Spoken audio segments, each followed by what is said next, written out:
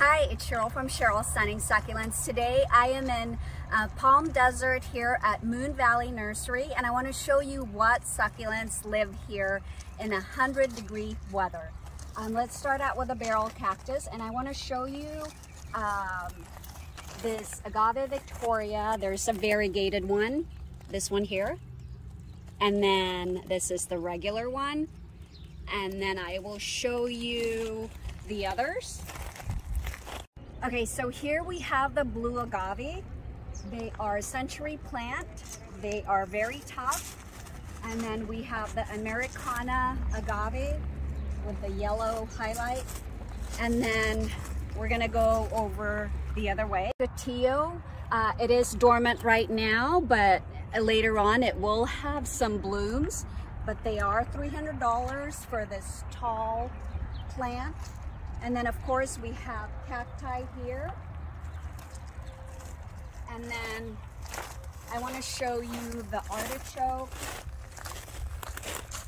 agave.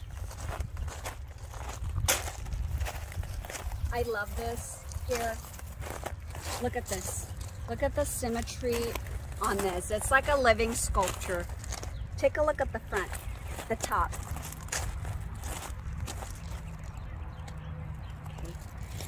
And then the fish hook barrel, come around.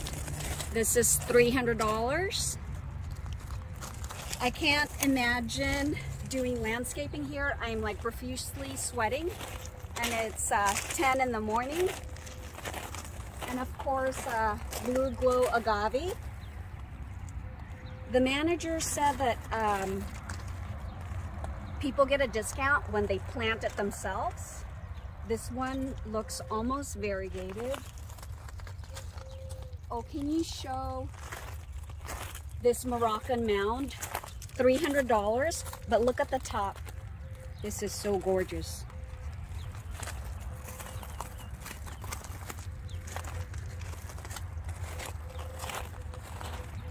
And then quadricolor, one of my favorites.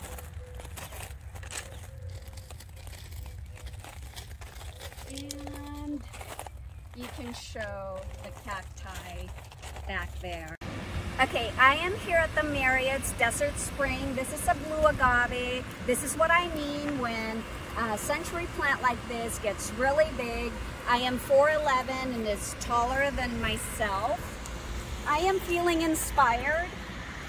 I love the landscaping here. There's more rocks, less plants, but it works for them. It is 112 degrees Fahrenheit.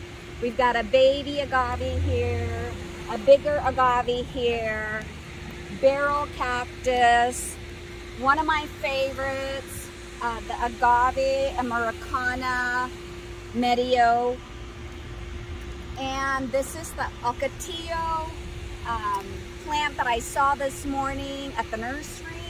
Apparently it blooms red flowers during spring, and more barrel cactus, more rocks, and we have a bougainvillea here. I hope you enjoyed this video. I will see you next time, and thanks for watching.